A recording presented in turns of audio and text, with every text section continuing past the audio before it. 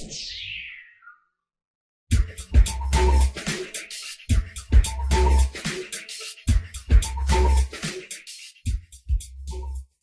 are asked to find out what is Thevenin's resistance across these two terminals, that is A and B. So we have two approaches. One, by finding out what is the open circuit voltage across the terminals and what is the short circuit current through it, and then find out R Thevenin as open circuit voltage by short circuit current. This is one method when we have dependent sources in the circuit. Here we have one dependent current source, so we cannot find out what is the Thevenin's resistance directly. Another approach is put a test source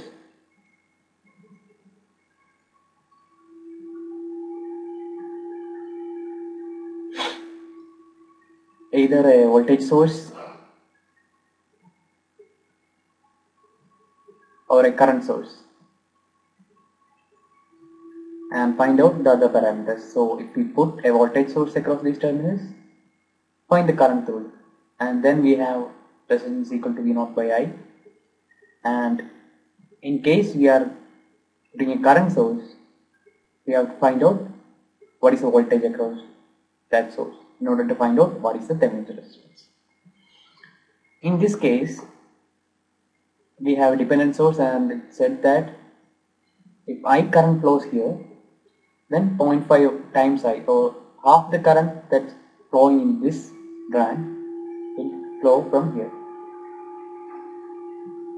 So a tricky approach is, what we will do is, we are going to put a 50 volt source, test source, which is a voltage source, right across these two terminals. Across this terminal. Now what we have to do is, we have to just find out what is the current through here in order to find out what is the Thevenin's resistance. Okay.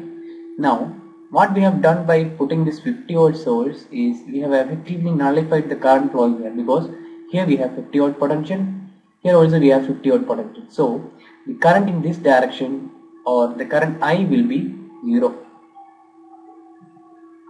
Since this current I is 0, here this current source will also be 0, or it does not supply any current. So the current coming here will also be 0.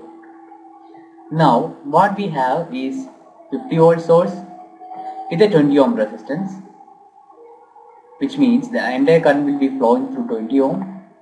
That means the current I caused by the test source, or in this direction, will be equal to 50 by 20 ohm. Okay. Now we have V equal to 50 and I equal to 50 by 20. Now what is Thevenin's resistance? It is nothing but 50 by 20. That is nothing but 20 ohm. In this case, what we have done is, we have analyzed the question first before attempting it. We have seen that if we put a 50 volt source, we can nullify the current in this direction and take out what is the current through this dependent source also. So we have effectively simplified the problem in just 1 minute.